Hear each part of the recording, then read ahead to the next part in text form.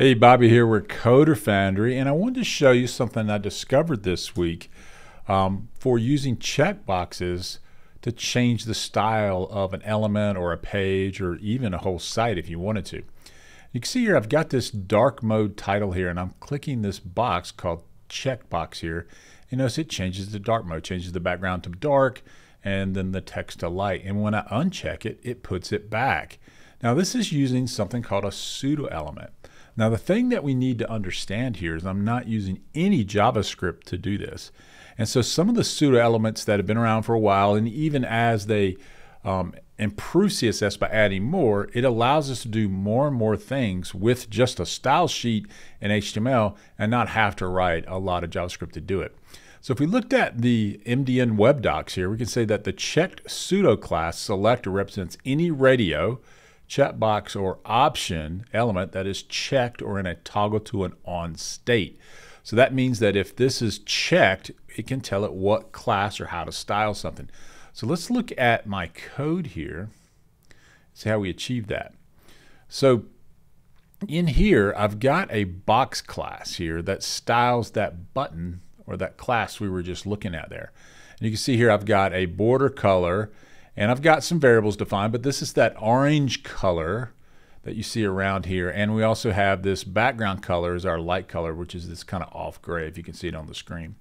And when I check this, instead of running this style here, it now says, oh, this is checked here, and find a item or an element with the class box and change its styles to these. So it overrides the default style with the new background color and the new color for the text.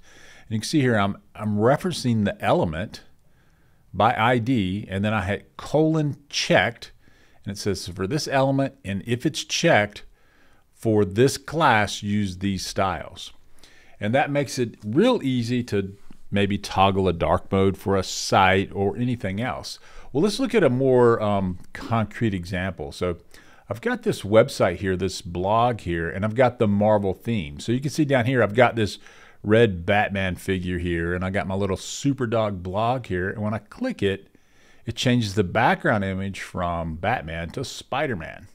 And that's done in the same way. So if I go back over here and look at our code here, you can see here I've got a Marvel checkbox checked, and it's modifying this class or this element with class main section. And so in here you can see the default main section has the Batman as a background image, and on the checked version it's changing the URL to Spidey. Okay, and that's a really powerful way that normally you would think you would have to do this with JavaScript, but indeed you can do a lot of things with these pseudo selector classes. So what I would say, first off, read about this checked in here, but also read about the other pseudo classes that you might use. It might trigger something like, I didn't know you could do that with CSS. There's a lot of them out there.